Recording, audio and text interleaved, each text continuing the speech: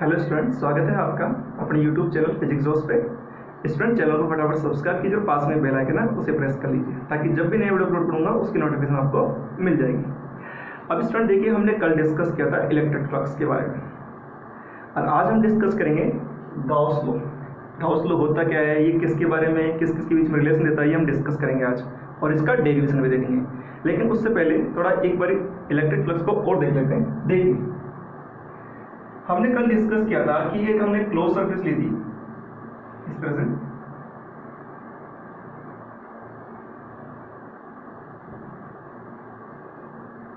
ये हमारी close surface थी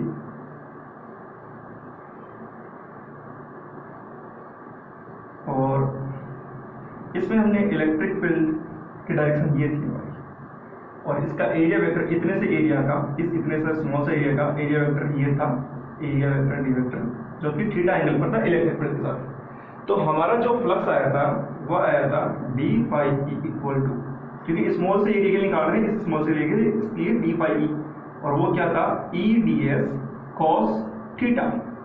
ये हमारा फ्लक्स आया था कल। अब देखिए स्टूडेंट, जो हमारा ये फ्लक्स आया है वो इतने से पार्ट के लिए आया है।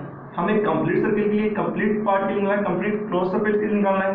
तो उसके लिए हमें क्या करना पड़ेगा, इंटीग्रेशन करना पड़ेगा। क्या करना पड़ेगा, इंटीग्रेशन। तो देखिए बहुत सारे में इंटीग्रेशन करेंगे तो डी फाई ई इंटीग्रेशन, और इधर भी इंटीग्रेशन का साइन लगाएंगे तो E D S cos theta.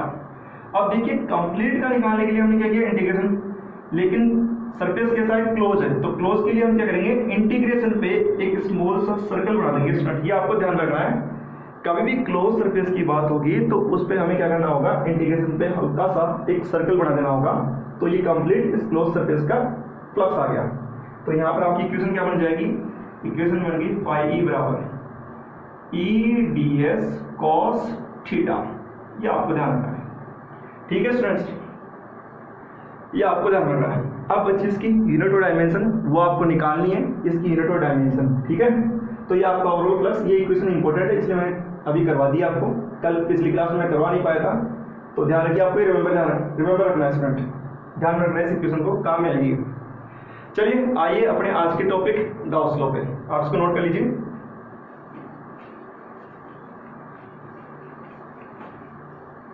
देख गाउस लॉ क्या कहता है, पहले स्टेटमेंट देखिए Gauss law states that total flux through a close surface is 1 epsilon times the net charge enclosed by the close surface.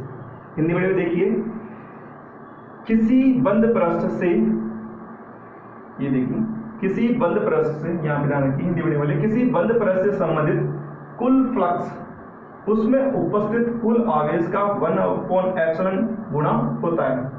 यानी कि कंसिडर कीजिए ये एक क्लोज सरफेस है, ठीक है, और इसके अंदर नेट चार्ज मान लिया मैंने कंसिडर कर लिया क्यों है, कितना है क्यों।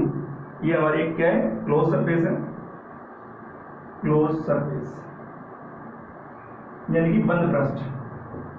ध्यान रखिए स्टूडेंट, ये बंद पृष्ठ है और इस बंद पृष्ठ के अंदर टोटल चार्ज कितना है, क्यू है। तो टोटल फ्लक्स कितना हो जाएगा, तो देखिए फाई ई इक्वल टू क्या हो जाएगा, क्या होगा, टोटल चार्ज का क्या है 1 epsilon टाइम है। देखिए close surface is 1 epsilon times the net charge enclosed by the close surface, यानी इस क्लोज सरफेस के अंदर कितना नेट चार्ज है, क्यू।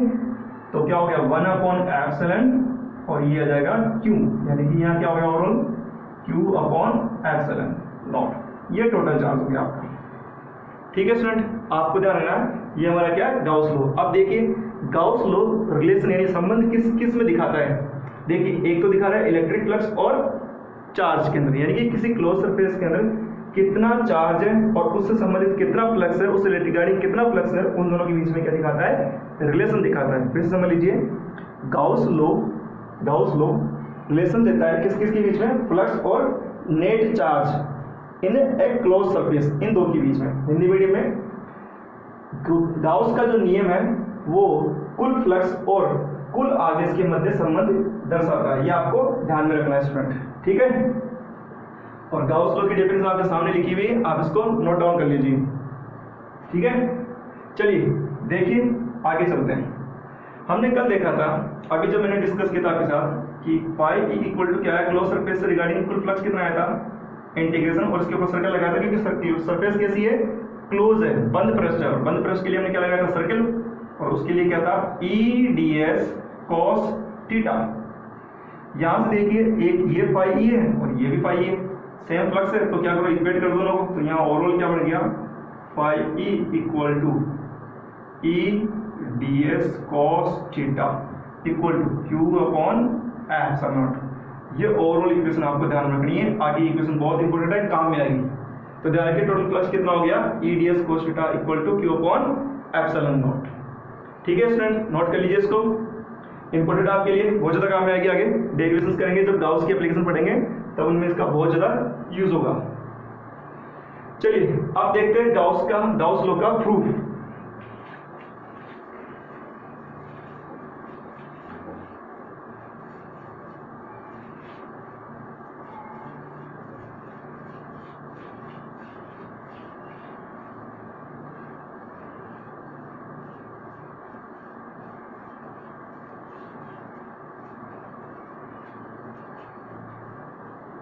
चलिए स्टूडेंट आइए आगे चलते हैं। प्रूफ या एक कर सकिए derivation of Gauss law, Gauss के नियम का व्युत्पन्न। इंपॉर्टेंट है, एग्जाम में डायरेक्टली क्वेश्चन पूछ लिया जाता है इस पे ऐसा कि derive the Gauss law and derive the Gauss law, directly ऐसा क्वेश्चन पूछते हैं आपसे, ध्यान रखिए। आपको गाउस थ्योरम तो पूछ ली जाती है, उसके साथ में इसकी डेरिवेशन भी आपसे पूछ ली जाती है, तो ध्यान रखिए आप। चलिए आइए देखते हैं इसको। इसके लिए हमने क्या कंसिडर करते हैं, हम एक चार्ज कंसिडर करते हैं। हमने एक ये पॉइंट है, इस पे आइसोलेटेड चार्ज कंसिडर किया, और हमने कंसिडर किया एक स्फेरिकल सरफेस। ये हमने कंसिडर कर लिया स्फेरिकल सरफेस, जिसकी रेडियस कितनी है, हमने कंसिडर की r। रेडियस कितनी ली हमने, r। ध्यान रखिए ये चार्ज है, और इस चार्ज के हमने क्या कंसिडर किया है, यहाँ पर एक स्फेरिकल सरफेस कंसिडर की है, ये स्फेरिकल सरफेस। और इस स्फेरिकल सरफेस को हम बोलते हैं गाउसियन सरफेस बोलते हैं। क्या बोलेंगे, गाउसियन सरफेस। ध्यान रखिए गोलीय पृष्ठ बोलते हैं इसको, स्फेरिकल को गोलीय पृष्ठ, और ये गाउसी पृष्ठ, गाउसी पृष्ठ भी बोल सकते हैं या गोलीय पृष्ठ बोल दिए। यानी हमने क्या किया, हमने एक आइसोलेटेड चार्ज क्यू कंसिडर किया जो कि इस स्फेरिकल सरफेस के सेंटर पर है, ये समझ लीजिए आप। ठीक है, हम क्या कंसिडर कर रहे हैं, इस स्फेरिकल सरफेस, ठीक है, जिसका पर हम एक स्मॉल सा पार्ट लेंगे इसका स्टूडेंट, ये हमने एक स्मॉल सा पार्ट ले लिया यहाँ पर, ये स्मॉल सा पार्ट, और इस स्मॉल सा पार्ट का हमने नाम दे दिया ds, मतलब एक ds स्मॉल सा पार्ट लिया है यहाँ पर। ठीक है स्टूडेंट, इस तरह से। अब देखिए ये क्यू चार्ज यहाँ एग्जिस्ट कर रहा है, और ये पॉइंट मान लीजिए P है, हमने एक P पॉइंट ले लिया, और ये कितने डिस्टेंस पे P पॉइंट, r डिस्टेंस पे। तो इस Q चार्ज के कारण इस P पॉइंट पे इलेक्ट्रिक फील्ड की डायरेक्शन क्या होगी, दूर ये हमने पढ़ा वैसे भी, ये लीजिए, तो ये इलेक्ट्रिक फील्ड की डायरेक्शन ये होगी। साथ में स्टूडेंट इस इतने से स्मॉल सा एरिया जो कि ds, इसका एरिया वेक्टर क्या होगा, परपेंडिकुलरली होगा। तो यानी ये स्मॉल गाउसियन स्फेरिकल सरफेस है, तो इसका ऑब्वियसली बात परपेंडिकुलर क्या होगा, इसी डायरेक्शन में हो जाएगा, इसी डायरेक्शन में। तो ये हो गया ds वेक्टर, जो कि एरिया वेक्टर है, सदिश क्षेत्रफल है। ध्यान रखिए इस चार्ज के कारण इस P पॉइंट पे इलेक्ट्रिक फील्ड क्या है, इस और इस इतने से पार्ट का जो एरिया वेक्टर है वो भी क्या होगा, इस ओर। यानी E और ds क्या हो गया, सेम डायरेक्शन में हो गया स्टूडेंट, आपको ध्यान रखना है। ठीक है, यहाँ E और ds क्या हो गया, सेम डायरेक्शन में हो गया। चलिए अब देखते हैं स्टूडेंट्स को आगे। देखिए इस क्लोज सरफेस से रिगार्डिंग जो फ्लक्स होगा वो क्या होगा, phi E equal to integration, फिर कंप्लीटली निकालेंगे तो, और इसके ऊपर क्योंकि क्लोज सरफेस है तो सर्कल लगा देंगे, और वो क्या हो जाएगा, E D S cos theta. अच्छा स्टूडेंट समझिए यहाँ पर ds और e के बीच में एंगल कितना है, 0, क्योंकि सेम डायरेक्शन में। तो ये जो थीटा होता है वो ई और डी एस के बीच में ही होता है, तो यानी कि थीटा इक्वल टू कितना है यहाँ पर 0 डिग्री।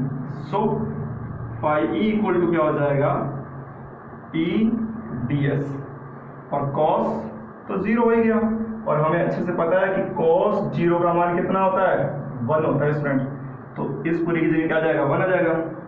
अब देखिए यहाँ पे एक चीज और देखिए, हमें ये भी पता है, देखिए ये क्यू चार्ज है, आइसोलेटेड क्यू चार्ज है, इससे r डिस्टेंस पे p पॉइंट है, तो यहाँ पर इलेक्ट्रिक फील्ड कितना होगा, देखिए कितना होगा, क्या यही तो होगा ना, E इक्वल टू के क्यू अपॉन आर स्क्वायर, ये हमने पहले पढ़ा है प्रीवियस चैप्टर के अंदर, ठीक है स्टूडेंट।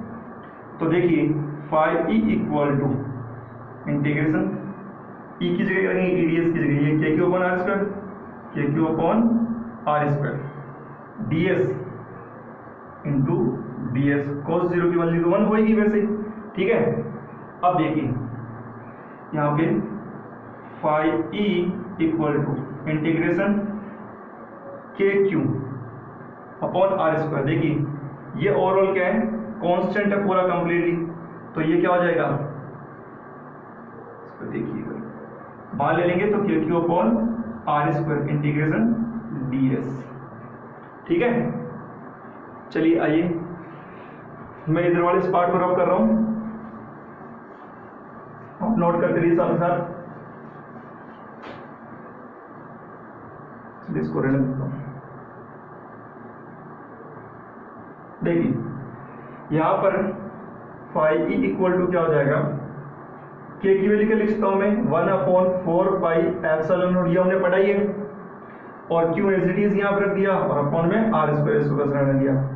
ds स्मॉल सा पार्ट है, इसका कंप्लीट करेंगे तो एक स्पेयर का, देखिए ये ds है वो इतने से पार्ट का एरिया है, मैं इंटीग्रेशन करूंगा तो कंप्लीट पार्ट का एरिया आ जाएगा, यानी कंप्लीट स्पेयर का एरिया, और कंप्लीट स्पेयर का एरिया कितना होता है 4 पाई आर स्क्वायर, ठीक है। 4 पाई से 4 पाई कैंसिल, आर स्क्वायर से आर स्क्वायर कैंसिल, तो phi E is equal to क्या हो गया क्यू अपॉन एप्सिलॉन, हो गया ना, देखो proof, Gauss theorem, Gauss law, ठीक है। नोट कर लीजिए स्टूडेंट्स,